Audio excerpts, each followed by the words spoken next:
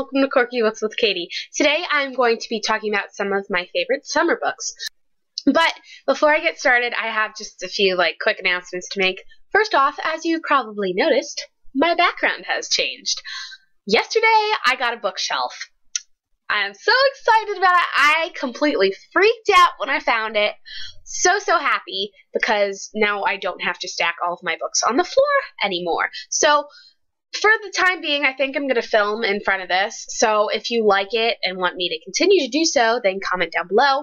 And also, I'm thinking about doing a bookshelf tour sometime in the future.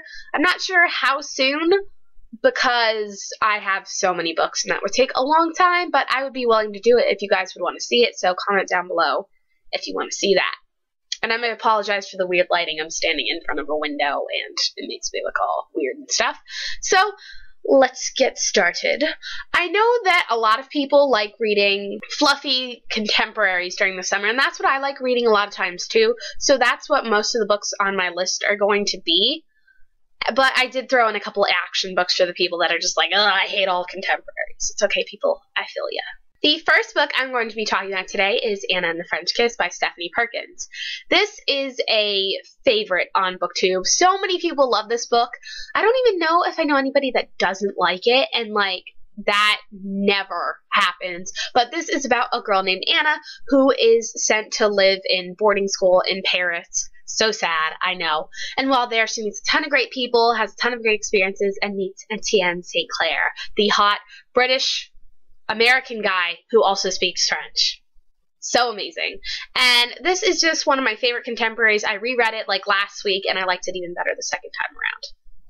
The next book is The Last Song by Nicholas Sparks. Now, Nicholas Sparks is known for his just fluffy books. Some of them aren't that good, but there are some really good ones.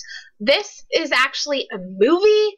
I don't really suggest seeing the movie. I mean, it was alright, but Miley Cyrus is in it, and I really don't think she did well as the main lead. Everyone else was good. Liam Hemsworth was there too, and he's hot. So yeah, but this is about a girl named Ronnie who is sent to live with her dad in Georgia for the rest of the summer, and it's kind of their last summer together.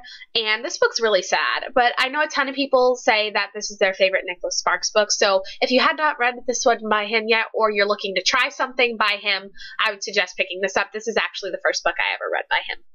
Next is Along for the Ride by Sarah Dessen. Sarah Dessen is pretty well known. I know most of the people I know have at least read one book by her, even people that don't read. She is one of my favorite authors, period. I love her books. This one is about a girl named Auden who lives with her dad for the summer, and she's kind of an insomniac, and while there she meets a guy named Eli, and they kind of help put each other's lives back together. This is one of the better ones by her. It's actually in summer. It's in a beach town called Colby, so if you haven't read this by her, definitely go check it out.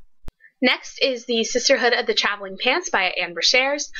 This is actually, the series is made into a movie. I think there's 2 movies. The first one was really good, but it is about a group of best friends who find a pair of pants that fits them all, and the stories kind of follow them through the summer as they go. This series isn't amazing, but I have reread it a couple times, and I like it. You should check out all of these books, by the way. I think that kind of goes without saying. But so the next few books I'm going to talk about are books that I don't own, but I still really enjoy, I want to tell you guys about.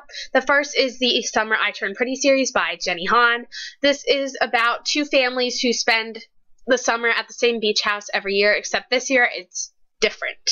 And all the stuff goes down. It's a really cute, fun read. The first book's okay, but I recently read the second one. It was absolutely amazing. I have to go pick up the third one soon. And I think there's actually, I've heard a couple rumors that it's being made into a TV show. Comment down below if you heard anything about that, because I think it would be a great TV show, but that's just me. Next is Dash and Lily's Book of Dares by Rachel Cohn and David Levithan.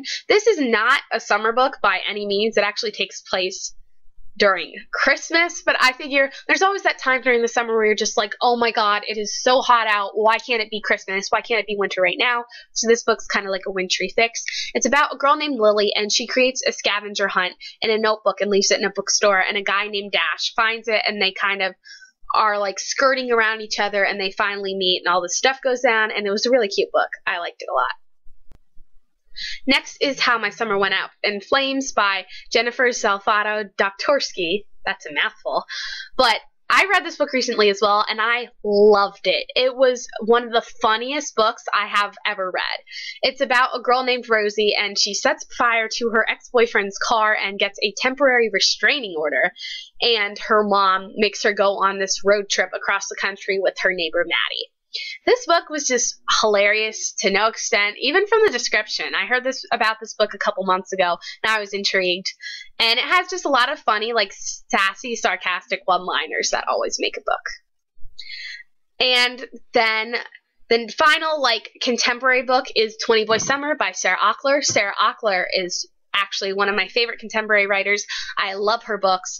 And this one is really sad, but it's about this girl who is in love with her best friend's brother, and they kind of start a secret relationship, except then he's killed in a car crash.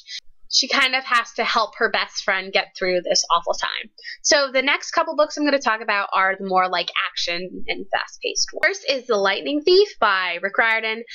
Pretty sure everyone knows what this series is by now, but it's about a guy named Percy Jackson who finds out he's a demigod and a son of Poseidon.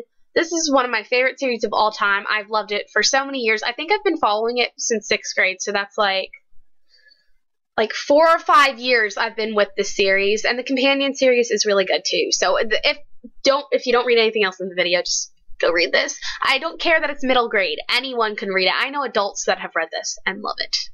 Next is Delirium by Lauren Oliver. If you follow me on my channel or have been here for any time at all, you know that this is my favorite book of all time. Love, love, love it. If you want to hear more about it, I'll post the review down below.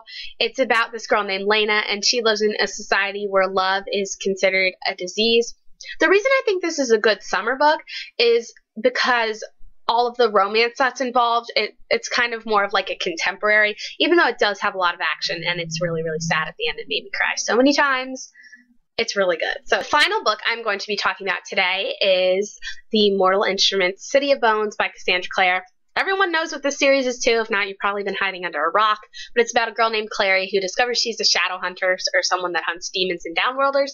This movie's coming out August 21st. They pushed the release date up 2 days. I am so beyond excited for this. You guys have no idea. I'm going to be like the craziest fangirl in the theater. I'm going to see it at the midnight premiere. So excited. I feel really bad, though, for whoever goes with me, because I'm going to be freaking out. But I think people expect that from me by now. If they don't, I don't know what they're doing, but whatever. So those are just a few of the books that I suggest for summer reading. If you guys have any suggestions for me, leave them in the comments down below. So thank you guys for watching. Be sure to subscribe to my channel, and I will talk to you again soon.